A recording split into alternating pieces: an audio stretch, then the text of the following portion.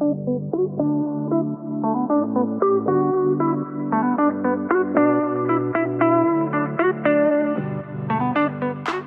everybody, welcome back. I wanted to show you I got some goodies. So, got a nice little Momo box here and an accompanying adapter for the Humvee. So I figured I'd let you guys see this as we open it up and take a quick look. So I've already cut things open.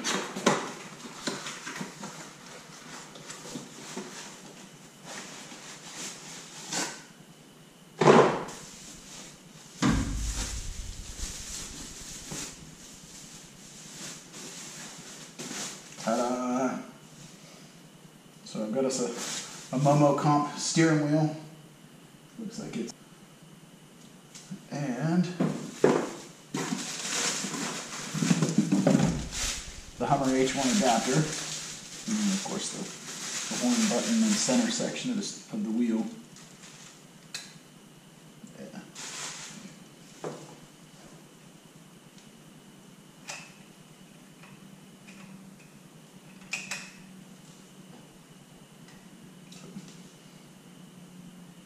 Anyway, let me get this pulled apart. I think I've got a steering wheel puller in the toolbox, so we'll see if we can't pull this off and see what it looks like underneath. So let's give that a go.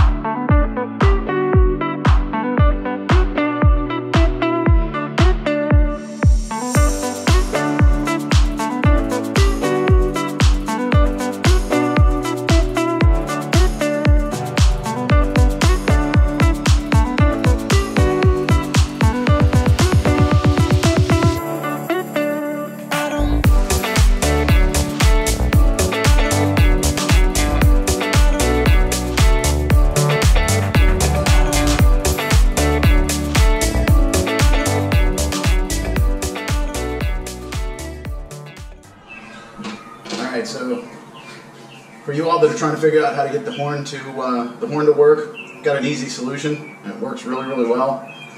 So the way the horn originally worked, you had that you had an assembly that was about that big, had a rubber piece on it. That rubber piece was the center.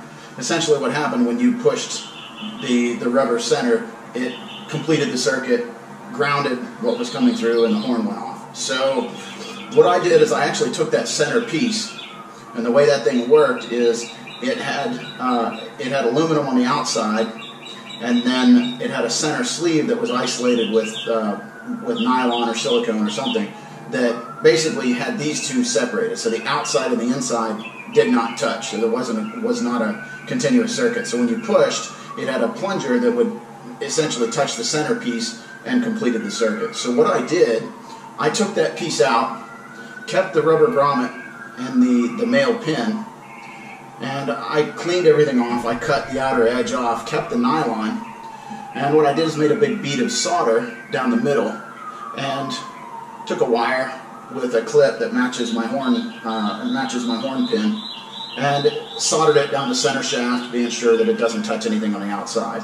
So what I do is stick that down the center. It goes in, comes in contact, sticks in place, is nice and solid. And then this guy, the secondary contact, is grounded to the outside of the horn, which is grounded all the way down the sleeve and hits the ground pin. And we did see that earlier with a voltmeter. So basically what I've got to do here is connect these two. Go ahead and connect the pin on, just like that. Oops, so she can't work. I have to open that pin up a little bit, but anyway. Connect the pin. So now she's on. So nothing's on.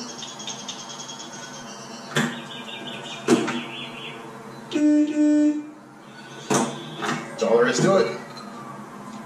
We got it going, so now all we gotta do is get the horn on, mount the centerpiece, and we should be good to go. Alright.